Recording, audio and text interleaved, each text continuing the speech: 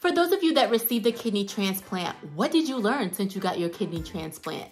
I'm very curious to know what everybody has been learning. What are your top 3 things that you've actually learned about since you received that? So in today's video, I'm gonna be discussing my top 3 things that I've learned since I had a kidney transplant. So if you guys know anyone that could benefit from these types of videos, please go ahead and share with them. And if you're new to my channel, what's up? Take a moment to hit the subscribe button and the notification bell to be notified when I post my next kidney video. All right, guys, let's go ahead and get started.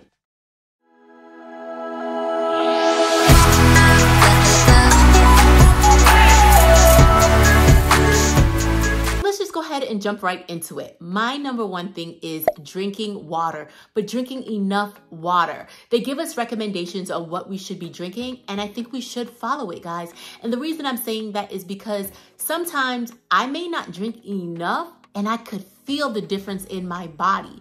We constantly want to flush these new kidneys. We're grateful for the kidneys that we have, but we want to keep it. And remember, we're taking toxic medications, and some of us are taking a lot more medication than the other person. So it's important that we, flush all of that out of our system. But at the end of the day, we don't want to develop infections. I have had a few infections since I've had my kidney transplant. And what does that do?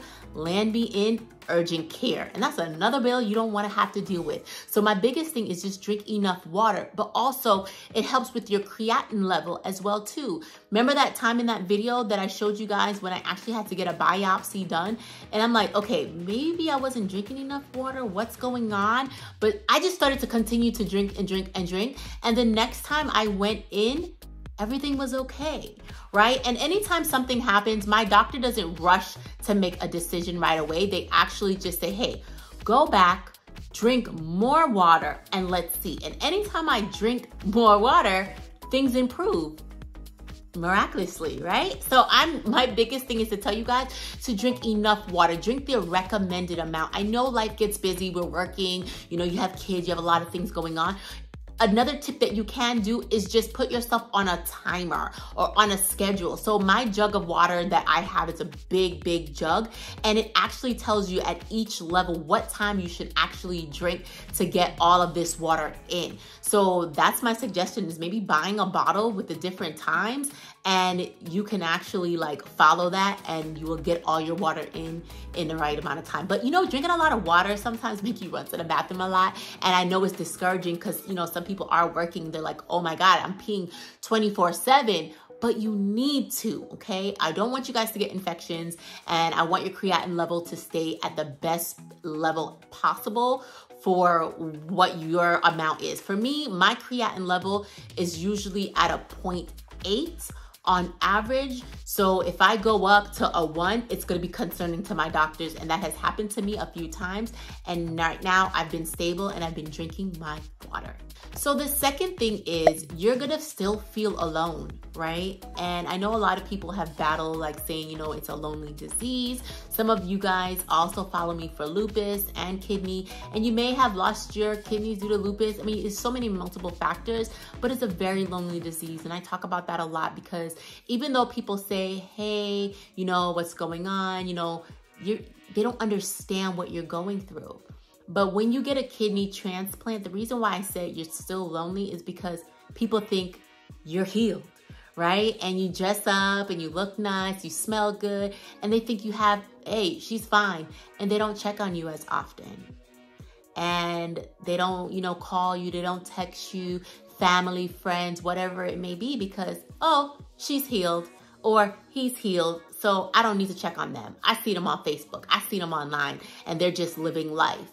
And not knowing that you're still battling, right? Sometimes you have certain things that are going on with you. Just because you get a kidney transplant doesn't mean that all the problems go away. And people don't realize that. And this is why my second thing is that you're still gonna feel alone throughout this process. And it's okay, because you have communities like my channel, you have Facebook groups, you have all these communities, there's support groups that you could do one-on-one that will support you if your family and friends don't support you. But I don't want you to think that because you get a kidney transplant that people are gonna give a damn, because they're still not. If they didn't care much when you were on dialysis, they're really not going to care that much when you get the transplant. For the first, maybe month or two after that, that's about it. So I'm being very transparent with you, just in case you experience that. If you've experienced that, you notice that your friends and your family don't check up on you as often, let me know. Comment below. I want to know, like, I know a lot of people in my kidney group said it, but I want to know from you guys on my YouTube channel how you feel about that. And the third thing I would say is that you may fall back into your old habits. So you were so hung-go about getting this kidney transplant. You're ripping, you're running, you're doing things, and you're like, oh no, I'm gonna take care of, this kidney that, someone gave me. But then as life continues, you start working, you start, going back out into society, things happen. You forget that you got a kidney transplant and you fall back into those old habits. There's many a times before that when I first got my kidney transplant, I fell back into old habits, eating the old ways, doing old things, and it's not good for you. And I just want to tell you to be cautious of that. You have to have willpower when you get this kidney transplant. So now, like, I meal plan and meal prep and do things so I don't have to fall back into those bad habits of eating. So I'm now very, very conscious of what I'm putting in my mouth.